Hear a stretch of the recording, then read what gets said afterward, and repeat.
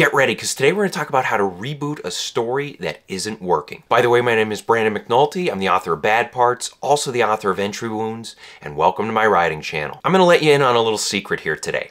Both of my books, the ones you see up on the shelf right here, both of them were complete and total disasters the first time I wrote them.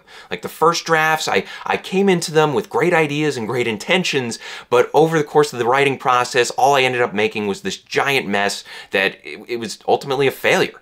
And the reason why I'm telling you this is because I want you to understand that the writing process is not something that needs to be perfect from the start. In fact, sometimes you need to have great failures before you can have any level of success. Now, with that being said, today I want to help you out. I want to give you some advice on how to know if your story is broken, and I also want to give you some advice on how to fix a broken story. I have 7 steps for fixing a broken story. We're going to talk about those today. Now, as for how to know if your story is broken, I came up with 3 simple guidelines for this. There's probably plenty of other reasons why your story might be broken, but let's focus on these 3 today. And the first one is that your characters have nothing to care about, or they have no reason to take action. And this is a problem because if you do have this kind of situation going on in your story, you probably have long stretches of chapters or scenes where you have characters sitting around waiting for things to happen. Maybe they're doing nothing. Maybe they're just having conversations that go nowhere. You need conflict in your story. Conflict should be present from start to finish. There are, of course, different levels of conflict. You might have high conflict in one scene and then low-key conflict in the next. But it's important to have conflict over the course of your story to keep yourself as the writer engaged and also to keep your audience engaged. Second reason why your story might be broken is because it's inconsistent or poorly structured. And this can often lead to major pacing issues. Pacing issues are something that can take anyone out of the story. Now, the thing is, when it comes to plot structure, I'm a big believer in it. I talk about it a lot on the channel, and I believe that no matter what type of writer you are, you should be aware of plot structure. And people who like to plan things ahead of time, people who are, maybe they're outliners, they're plotters, these people are, of course, familiar with plot structure. They need it in order to craft their story from the start. Now, you also have different types of writers who like to figure out the story as they go, and I think there's still value in understanding plot structure here as well. Because if you do understand plot structure, you can aim for certain guideposts along the way, and it can help drive your story toward its conclusion, and it can keep your story on track. And then the third reason why your story might be broken is because you've identified some major issues, but small changes cannot fix those issues. Sometimes we get lucky. Sometimes we make a few small edits to a story, and it fixes whatever was wrong with the story. But other times when we make some edits to a story, it's not enough, and we have to accept that there is something wrong with the story at its core. Maybe one of the major characters doesn't fit with the plot, or maybe the plot is full of holes, or maybe there's some other large issue going on. And you have to be honest with yourself. Sometimes you just have to burn down the story and start over. And if you are at that stage, there's nothing to be ashamed of, and I've got 7 steps for you today that'll help you rebuild your story. The first step is a simple yet difficult one, and it's that you have to accept that failure is part of the growth process. Now, I know nobody wants to fail. We hate failure. It's shameful. It sucks. But the thing is, you have to accept it, and you can't beat yourself up for it. Just because you write a novel and you invest tons of time and energy and passion into it and it doesn't work out, that doesn't mean that you should be holding it against yourself. Don't do that. Don't beat yourself up for it. Forgive yourself for your mistakes and move forward. And if you can't forgive yourself, if you're not the type who likes to, accept my forgiveness. Just, take the Brandon forgiveness and move on. Let's write some great stories. Second step is to define your story's core idea. And your core idea is probably what got you into this writing process in the first place. You probably came up with a cool idea or an imaginative idea that made you want to write a novel, that made you want to write a longer work. And that's great. And that's great. You're passionate about something excites you about the writing process, and you want to use it here at the start of your reboot process. Now, another thing to keep in mind here with this core idea is you want to build around it. And I suggest that you take out a piece of paper, and at the center of that piece of paper, write down your core idea. Maybe it's a few words, maybe it's a sentence, whatever it is, but write it down in the middle of the piece of paper. And then what I want you to do, I want you to write other ideas, other story elements that connect to this idea. Maybe some important characters, and if they really gel with the idea, put them closer to the center of the page. Now, if there's something that's like a little less connected to it, maybe put it towards the edge of the page. But you want to get like a visual representation of what's going on in this story, what is orbiting your core idea. And this will help you narrow down what needs to be in the story. It'll make you more focused as you enter this reboot. Third tip is to separate what's working from what isn't working. And this is a piece of advice I came across in Stuart Horowitz's book, Blueprint Your Bestseller. I've talked about this on the channel before. I'll link it in the description below. This is one of the best books out there on the revision process, so if you're struggling with that sort of thing, you might want to check this one out.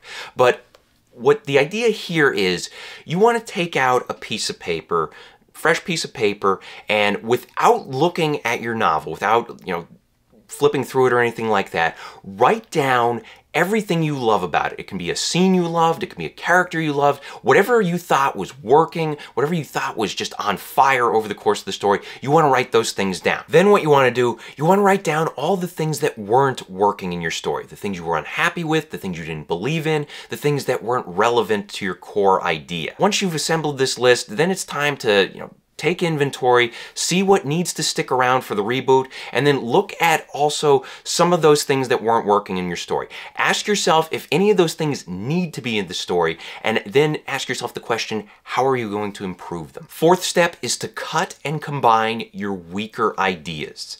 And you have to be honest with yourself here, and it helps if you go back to that list you just made of all the different things that you were unhappy with in the story, things that weren't working. And now it's time to ask whether you should cut these ideas or you should try to combine them into stronger ones. And I think a great way to think of this is to go back to your core idea and ask yourself, okay, do these ideas that I have here, the ones that I'm not happy with, are they relevant to that core idea? If they're not relevant at all, then just get rid of them. Now, if you do have some ideas that you're unhappy with, but they're important to the story, maybe you had like a character who served an important function in the plot. If you have a situation like that, then it's time to combine ideas. And let me give you an example from my book, Bad Parts. When I wrote the first draft, the main character, Ash, she had her father as one main character, and he played like an important role in the plot. And then there was the town cop, who was also an important character who played a major role. Now, when I was doing the rewrite and I was going through the second draft, what I realized was that her father and the town cop had a lot of similarities, and in the end, what I did, I just combined them into one character, and it made for an interesting dynamic because now she had to respond to him not just as a father, but also as a policeman. Fifth step is to pick the best possible cast of characters. And we just talked about this a little bit when I talked about how you can combine two characters into one, but the thing to remember here is that your protagonist, your antagonist, and your major supporting characters, they are critical to driving your story. You're not going to have a plot unless you have solid, well-rounded characters. So take the time to develop and understand these characters and then figure out how they're going to factor into the story. And I think it helps if you go back to that central idea, that core idea, and then maybe go back to your sheet of paper, the one where you were writing different things down on, and make sure that your main cast is closely orbiting that core idea. Make sure they connect to it. Step number 6 is to write the islands. And this is a great piece of information I got from the book Refuse to Be Done by Matt Bell. This is a great writing guide. It has a lot of simple, bite-sized strategies for just pushing through the writing process. And one of those is the idea of writing the islands. And what this is, it basically means that you want to write out the most important scenes in your story before actually writing the full story out. So let's say you have maybe 5 scenes that you think are critical, or it could be 10 scenes or 7 scenes, whatever. The idea here is you want to pick a limited number of scenes that are critical to the beginning, middle, and end of your story, and you want to write these key scenes out.